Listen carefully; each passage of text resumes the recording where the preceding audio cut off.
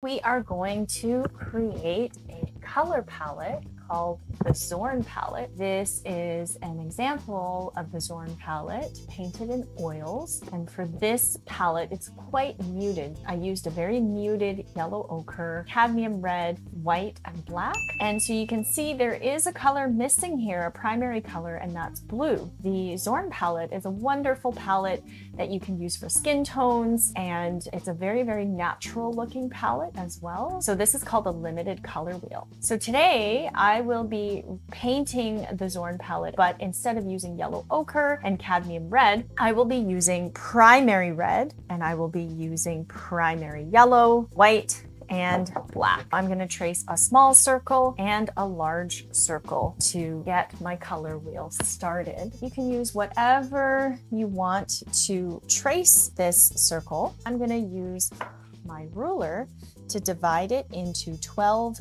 equal parts.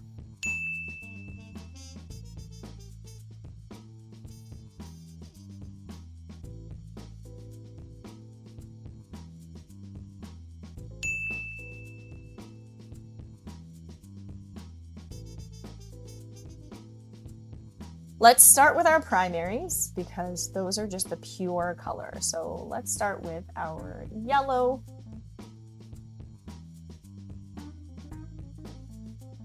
So you can turn your color wheel if you have to.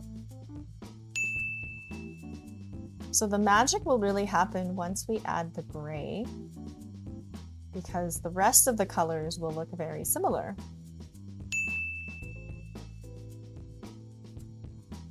Paint the red on the fourth step.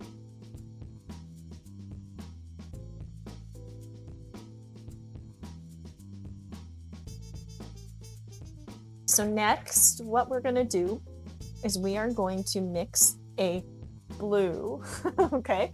But the blue is not going to be blue. It's going to be black and white. So it's actually going to be gray. However, it's going to be a slightly darker gray just because the natural value of blue is pretty dark. So I'm just going to mix my white and my black. Try to match the value of the red. It can be slightly lighter just because white is more opaque. And then we're going to skip 3 and then paint on the fourth one. So this one is going to be our gray.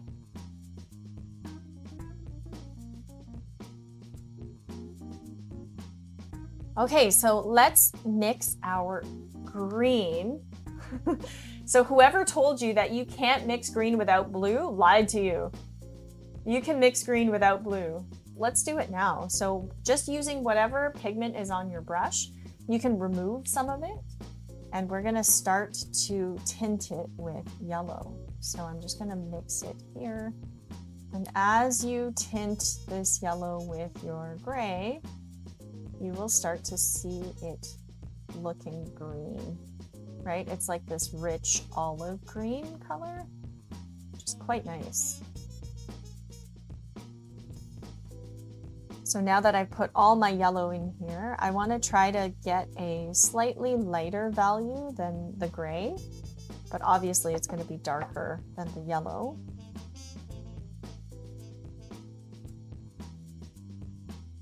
Okay, so next we're going to make our purple using our blue, so this gray that we mixed, and then we're going to add red to it.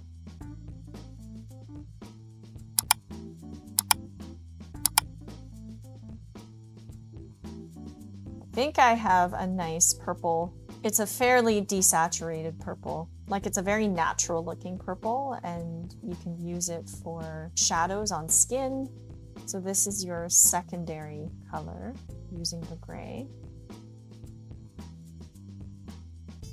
So next we're going to paint our orange. So the orange is going to look super bright by comparison just because we're using a primary yellow and a primary red. So using a new brush, I'm going to start to mix this orange. You'll notice that you won't need a lot of red at all. You'll need quite a bit of yellow and just a tiny, tiny bit of red. So you can always turn your color wheel because it's very, very hard to get perfect edges with just one orientation. I always turn my pieces so that I get the nicest edges. So once I have my orange in, I can start to paint in my tertiaries. So since I already have the orange, I'm going to probably do my yellow orange. And to do that, I'm going to try to take the cleanest yellow that I have and start to add to my current orange and lighten it. So you can see, despite all of the color, that all of the yellow I added to it, it still feels a little bit dark. So I have to add more yellow. Also, if you have a really gunky brush, you can just kind of clear it off with the palette knife like that. So I feel like this is a little bit too dark. It's definitely closer to the orange than to the yellow. So if that happens, what you can do is you can scrape off a little bit of that color. I'm really looking for the right in between. So what I'm gonna do is I'm gonna add straight yellow to this section and just kind of mix it in, hoping to lighten it up a lot more. So the next color I'm gonna mix is my red orange. So to do that, I already have some of this orange and I'm gonna mix in some of this red. You can see that the green looks very green next to my red, and color is very relative, which means if I want something to look green or more green, I just put red next to it. Kind of like how people with blue eyes, their eyes look really blue, but they're not really blue. They're actually gray eyes. Nobody has blue pigment in their bodies. The reason why it looks blue is because our skin tone is very orange, and orange is the opposite color of blue. So it's all visual tricks. I can kind of see that this is a little bit closer to my orange than the red. So what I might have to do is darken it just a little bit. So first removing that paint, and then I'm going to add some more red to it. This is my red orange. Next, what I'm gonna do is I'm gonna bring back my purple brush that I used, and I'm gonna mix red into the purple to get a red purple. So because I'm using water-soluble oils, I'm adding a little bit of water when my colors seem very thick and uncooperative. A little bit of that water will give it the right consistency. The blue or the gray will cool this red just enough to get this really nice muted purple. So here's my red purple, here's my purple. This is going to be my blue purple. So as I get to the gray, it's going to be more and more desaturated. So I'm going to save some of that color there, and I'm going to bring back my blue with my black and white, and then start to mix in some of this purple that I was using, so it's just slightly more gray. The key is to try to get this nice and even amount of steps. Next thing I'm going to do is paint my blue-green and paint my yellow-green. So I think I'll do yellow-green first, just because I have a fresh brush.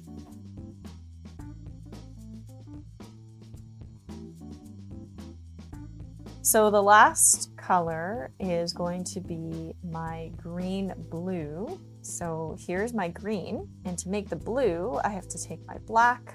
I'm gonna just start a separate pile here, and I'm gonna add white, trying to keep these colors very clean. And then now I'm going to mix the green into the gray, or our blue for the Zorn palette, and very carefully paint in this desaturated teal. So the pure black and white is more of a cool gray, because white and black, they both cool other hues.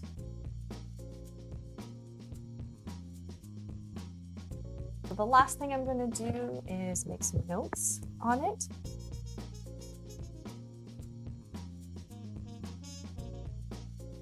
And there we go. This is the Zorn palette.